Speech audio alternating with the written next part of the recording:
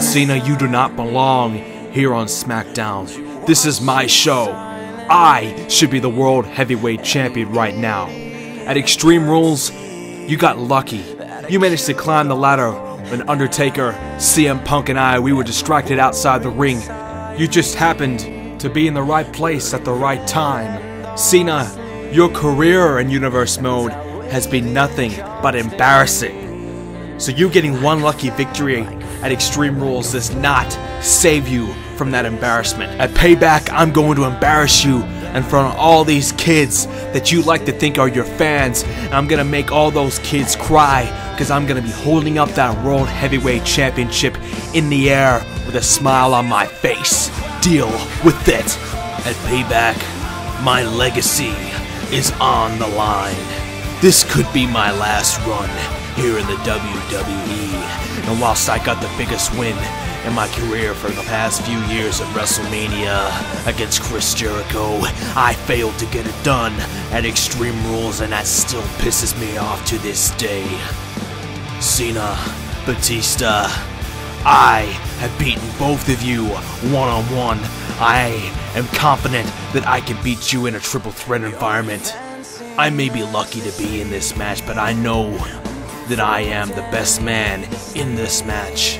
John Cena, your days as champion are numbered, and Batista, don't get in my way or I will make you rest in peace. The odds are stacked against me, but I am the World Heavyweight Champion for a reason. I may have my critics, I may have my doubters, but time and time again I proved them wrong. I've been in a bad run throughout Universe Mode, but at Extreme Rules I turned it all around. This is the dawning of a new era for John Cena.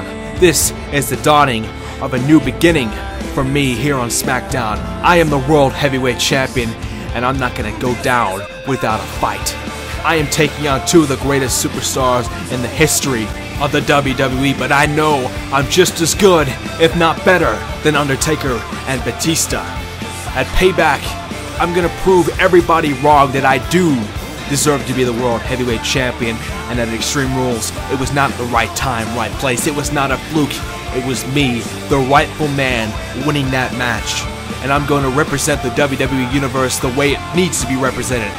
Whether you love me or you hate me, I'm gonna do what is right by you and everyone else watching at home. This is my championship belt, and I'm not giving it up for anybody, whether that's the Undertaker, the man that I respect so much and the man that I've looked up to my whole career, or the Animal Batista, a man that I thought I considered a friend. And at the pay-per-view this Sunday, I am going to get my payback.